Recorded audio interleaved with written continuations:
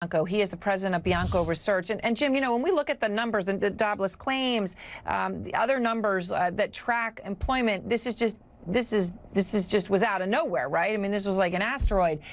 So what explains it? Is this as good as it seems?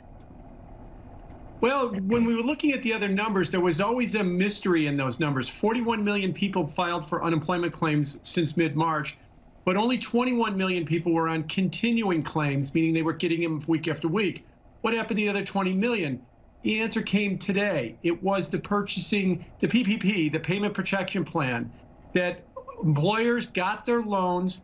Part of the rules on their loans is they have to hire back their staff, spend 75% of that loan on salary.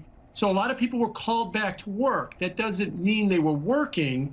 That means they were called back to work and they're getting paid through their employer. That's better than getting unemployment insurance. You're still engaged in your job. But now the question becomes, what happens when those loans run out? Has the economy recovered enough so that those employers feel that their staffing levels are justified, or will we see another round of layoffs?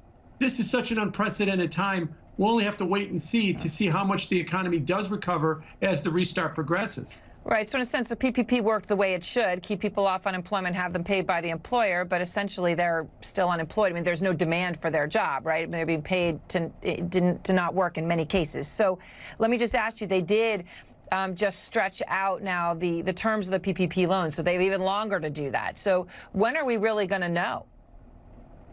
Yeah, they've got 24 weeks, or basically to the end of the year now, to use up all of the money. Before it was, when you got the loan, you had 8 weeks to get everybody back.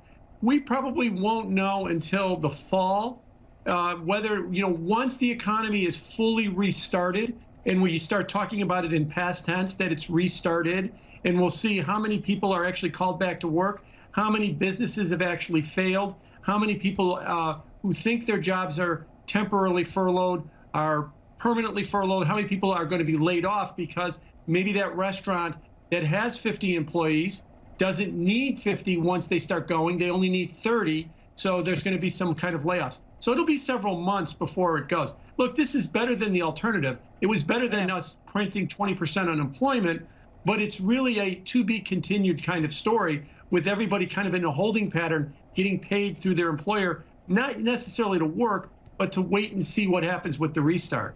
But basically another 6 months until we may know, which is obviously crucial. All right, thank you very much. I appreciate your time, Jim, as always. Thank you.